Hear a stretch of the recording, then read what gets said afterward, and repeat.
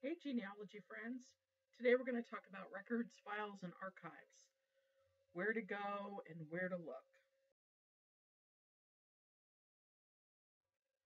There are lots of different types of records that can be used for genealogical research. Periodicals, journals, society newsletters are a great resource if you've not looked at different societies around the country and the publications they have. You're really missing out. There are books that are resources and records, digital records, vertical files, surname files, obituary cards, donations and boxes of things that families have donated to different archives, special collections.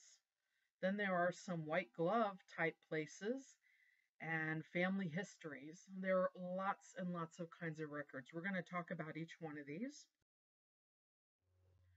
There is a hierarchy, though, to the archive system in the United States. There are national archives, multi state, state, regional, county, and in some cases, township or borough, and city. But one thing you have to keep in mind is that boundaries have changed over time. So it's important to decide, do you need to go, or what can you do in person versus what can you do over the internet? And we're going to talk in a future topic about how to plan for a research trip. But today we're going to talk about the hierarchy and where you can find things. Don't forget while you're searching that there are a lot of different locations, not just a national or state or county archive. Libraries have tremendous collections, and some library cards will allow you to access databases and collections from home. So check your local area and see if there's a place nearby that will allow you to access some of those paid sites that libraries have memberships for when you're at home. Also, your genealogical societies have newsletters, one of a kind items, special collections, donations, and all of them that I've ever been to have some sort of indices. They have indexed censuses a lot of times. They've indexed books that are in their collection, county histories, and other resources. It's a really important place to visit those genealogical societies and archives to see what they have that's unique. Also, don't forget universities. There aren't just records there, but sometimes there are photo archives. Sometimes their library system has yearbooks, old yearbooks going way back. I know that I live near the Ohio State University, and they have a tremendous photo archive collection. I've found photos of my grandfather who played football for the Ohio State Buckeyes and was also an All American wrestler. And I found photos of him in a number of places there. Some of them by name. They know his name and they know they took a picture of him. But he was also in a fraternity. So there are some pictures where he's in group shots from the fraternities. Also, that same era is when the Ohio Stadium was being funded and built. And so at the time, there were fundraising efforts and public information type efforts where students marched down High Street to the State House to show the community that as Ohio State University students, they were athletes, they were well kept and very physically fit, and so they used students in promos of that sort, and there are photos there, and I found my grandfather in photos of those marches as well. So don't disregard your local university. For the Columbus, Ohio area where I am from, there are two LDS, Family History Centers. There's one in Columbus, in Dublin, Ohio, and there's one in Marion, Ohio. There's also one on the east side of the Columbus in Reynoldsburg, Ohio. So check around for your local LDS facility. The National Archives in Washington, D.C. Is something that probably most people are aware of as having records. I don't think their website is particularly intuitive or easy to use, but they do have a website where you can look for military records and all sorts of documents that the government's collected in the National Archives. The Daughters of the American Revolution is also a national archive. The Newberry Library of Chicago is part of the archive system. And there are some regional archives that are associated with the National Archives. For example, Dayton, Ohio has one that's a regional repository. There are some multi-state archives available if you're interested in looking at territories, or if you're looking at, in Ohio, we often talk about the tri-state area in Ohio, Indiana, Kentucky, or sometimes people research an area in the country that's by the Ohio River, and it's a piece of Ohio and West Virginia and Kentucky, where people kind of fluidly went across borders and lived in different states at different times. But there are some multi state archives that have some specialties. The Midwest Genealogical Center in Independence, Missouri. I read recently where they have a new collection where they have indexed railroad records. So, as most of you in the Midwest know, a lot of people worked for the railroad, traveled to find work on the railroad, and so those are pretty valuable records, particularly if you've got someone that kind of fell off the grid and you're not sure where they went. They have indexed those records and placed those online. Allen County Public Library in Fort Wayne, Indiana is amazing. If you haven't been there, go there. They have a tremendous amount of records in Allen County, and their library is so user friendly. The people who work there are outstanding in terms of help and support. I have a picture here of the family history room. This is at Allen County Public Library. They have the second largest genealogical collection in the country. And the stacks here in the family history room are just stacks and stacks of bound books where people have sent in their family histories, and the library has bound them, placed them on the shelves, and indexed them. It's a tremendous resource for those of us who have brick walls or family we're trying to find. Also, Allen County Public Library was the home of Percy. It was created by the staff of the library. It's an index for periodicals, and there are 11,000 periodical titles, and they have 2.25 million entries by surname or location. And there's a link here to Find My Past, which is where the Percy collection, is now housed. But that was something that Allen County Public Library began many years ago. We have state archives, and for the region of the country where I live in Ohio, we have lots of different state archives. If you happen to live in another part of the country, or you're researching in another part of the country, almost every state that I've ever researched in has a state archive system. So make sure you go online and check it out. And the Ohio History Center in Columbus, used to be called the Ohio Historical Society, is right in the center of Columbus, Ohio. They have most of the housing of the state archives. There's also some of the collection, the State of Ohio Library collection, that's partly housed at the Columbus Metropolitan Library. And the Ohio Genealogical Society in Mansfield is a wonderful library full of resources, and so we are actually quite fortunate in the center part of the state of Ohio to have such wonderful archives at our disposal.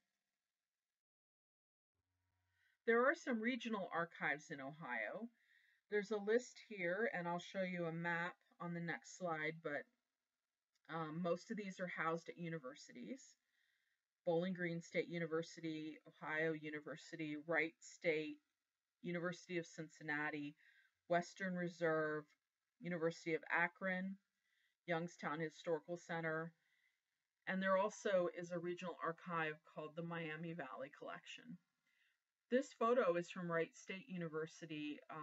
I was there recently. It's not a very large room, but it has a tremendous collection of things that I've never seen in any other library. So don't discount the universities and the regional archives and see if your state has those. The Ohio Regional Archive System is set up by county groupings. So you can see in the upper left-hand corner in Wood County, Bowling Green State University is there, Wright State University in Montgomery County, and so on. So each one of the regions has a repository for those particular counties. And the red section in the center, Franklin County, is where the Ohio History Center is, the State of Ohio Library, and so we have quite a wealth right here in the center of the state, but we have all kinds of records all throughout the state. Remember that the Ohio system, the Ohio records and counties, the counties are a fairly new entity and boundaries change. So if you can't find what you're looking for in one particular county, research about that and figure out what the parent county was, because chances are the records might be housed in another location.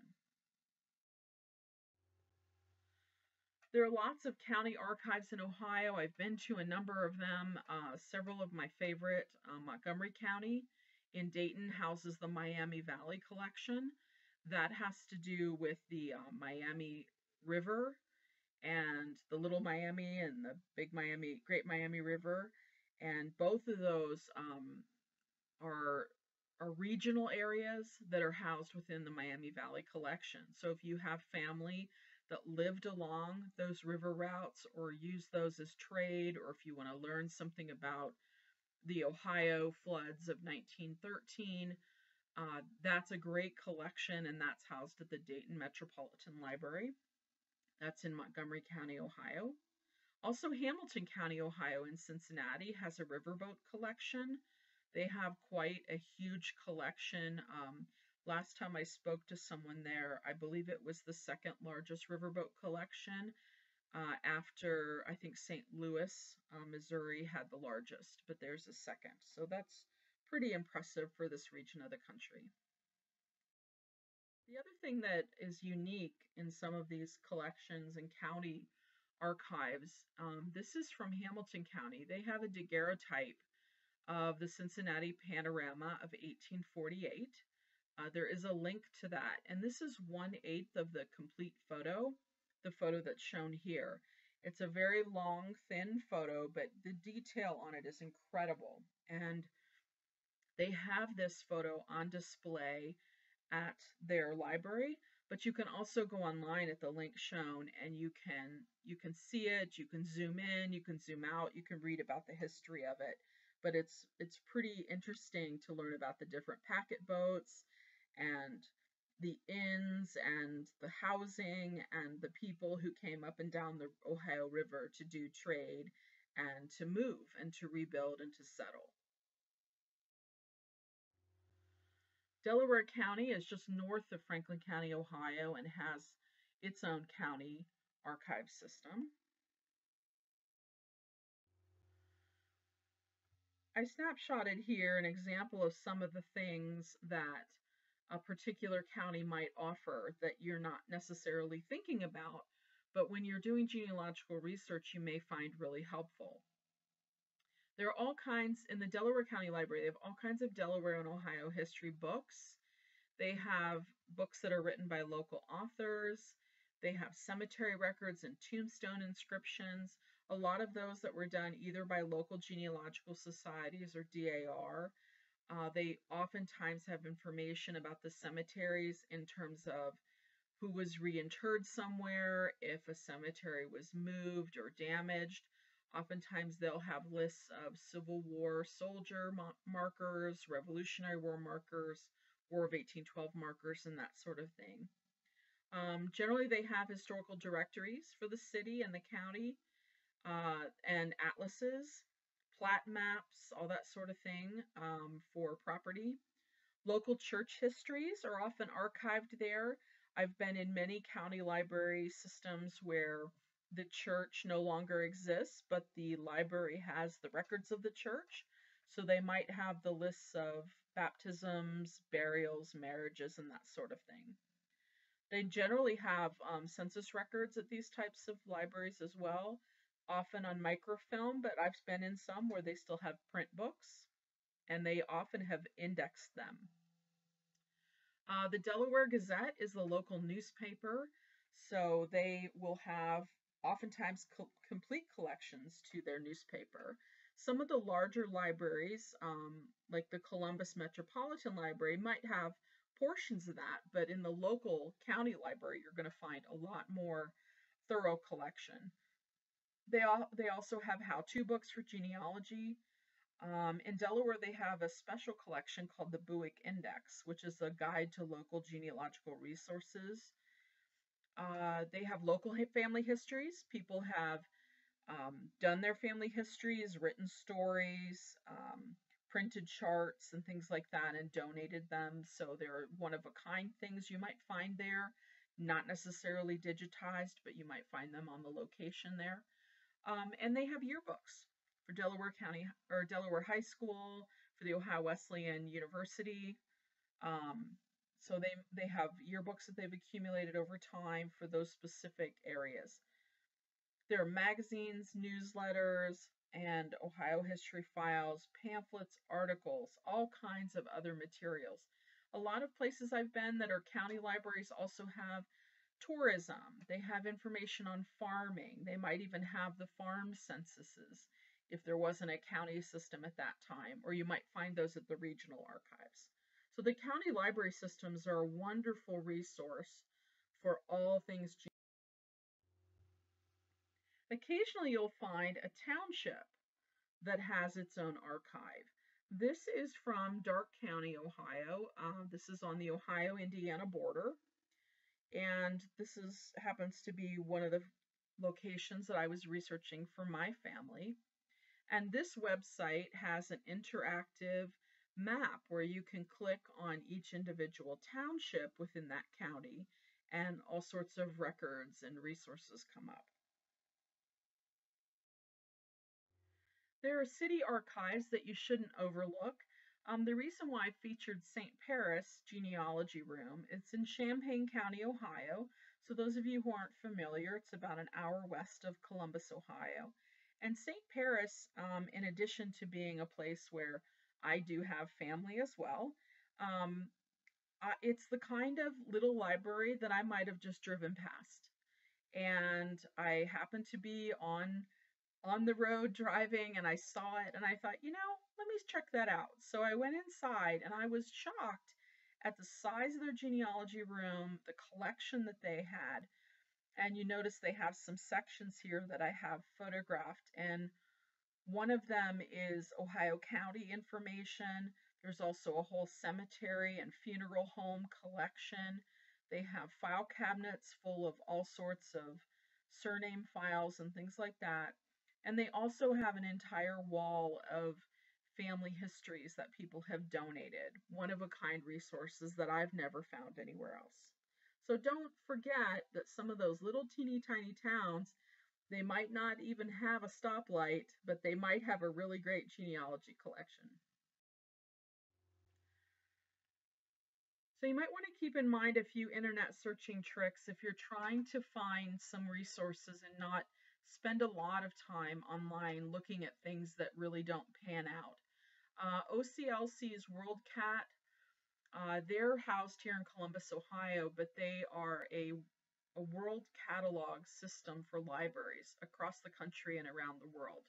And so if there's a book about something, OCLC would be able to tell you where it is, how far it is from you, whether it's available on interlibrary loan, and that sort of thing. So it's a really excellent resource for finding some family history that you may or may not have been able to find in the past.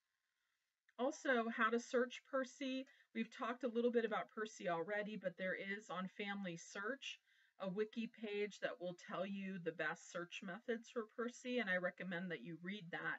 There's a lot of really good information in there about how to find what you're looking for and how they have it indexed.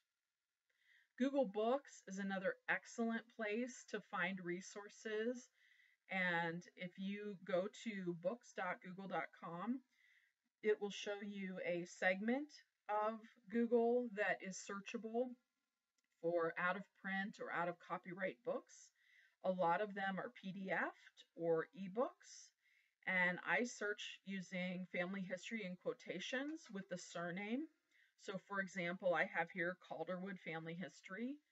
Also, I search for names like George Washington Calderwood with quotation marks, or you can search for a location or county history. So, for example, if you're looking for Darke County, you can put Darke County in quotes.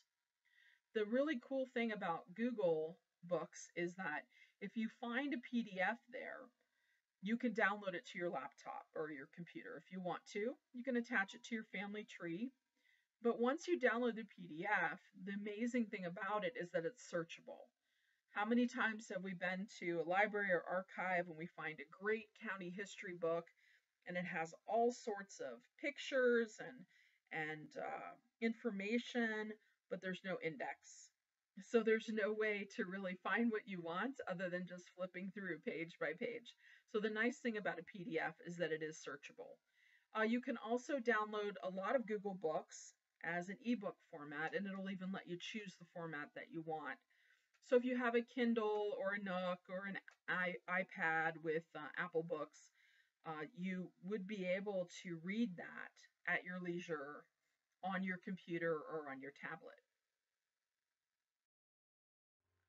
There are some great sites to search online for things. Ancestry, of course, there's a membership fee for that, but there are a number of different ones that are free. Family Search, Find a Grave, Atlas of County Boundaries, Heritage Quest Online, and then Fold3 does have a fee involved. Also, I use the General Land Office records. Those are really fascinating. Even if you're not sure that you're looking for something in particular, just go in there and noodle around to see what's on there. It's pretty interesting. Jewish Gen is free. Archives.com has a fee for it. I believe the libraries have that free version. Billion Graves is free. And Chronicling America has a lot of different newspaper sites and all sorts of things on Chronicling America. So don't miss any of these. They may be big sites, but there's a lot of information that's very, very specific and very searchable within reach. Cindy's List is where I go if I want to get lost. It's enormous. It's a valuable resource. I've heard Cindy Engel talk many times about her goal in having that resource there. And I use it a lot if I get stuck, if I get to the point where I'm not sure, if I can't think of where to look. For example, it might be a geographical area I'm not that familiar with. And so it might be in another state. And so I go to Cindy's List oftentimes, just kind of nose around to see what archives there are in different locations. It's also a really good place if you aren't sure where to start. But if you're a beginning genealogist, I would suggest that you start in some of the more methodical ways at smaller sites before you go to Cindy's List and just are deer in the headlights there. But I do use Cindy's List to get some ideas and see the scope of what. There are some terminology in genealogy that you'll need when you're first getting started. There are genealogical terms that are in historical records and acronyms and abbreviated words. So I've included a link here to familysearch.org. They have an excellent spot where you can look up all kinds of genealogical terms. Also, there is for DNA specific, ISOG, the International Society of Genetic Genealogy, has a website where they have a wiki site of genetic glossary terms. And it's a great place if you are starting to learn about DNA or genetic genealogy and you're not sure what different things mean. They have some great wiki information at ISOG. As always, we talk about citations almost all the time, depending on, it doesn't even really depend on the lecture. We talk about citations with almost every topic. If you want to know what to cite, how to cite, there are lots of different resources available. FamilySearch.org has a wiki page about how to cite your sources. And I think there are a number of different books, websites, all sorts of different resources for citing sources. But as long as you contain some basic information within your citation, you'll be able to find your way back. Or more importantly, someone else who's researching the same thing might be able to find their way back to what you had found previously. So if you're citing a book or online source or anything that you find on location in one of these archives, author, title, the repository, the date, and the page are really the primary 5 things. Some people include the library or archive call number if you know that. And it might be important to include a preliminary comment about the source. It's not a requirement, but sometimes that will trigger your memory. So there have been things that I've found that are sources that are unusual. For example, I found something in a box that was donated as a special collection. So it might be worth noting that what you found was not a bound book. It wasn't, any sort of document, but it was just a collection of papers or letters or diaries that someone had donated to an archive. So sometimes recording that kind of information becomes valuable when somebody's trying to retrace where you've been. Remember, if you don't recount your family history, it will be lost. Honor your own stories and tell them too. The tales might not seem very important, but they are what binds families and makes each of us who we are. That's from Madeline Langle. I hope you've enjoyed today's talk about where to find resources. And tune in next time. We're going to talk a little bit more about how to plan for a research trip.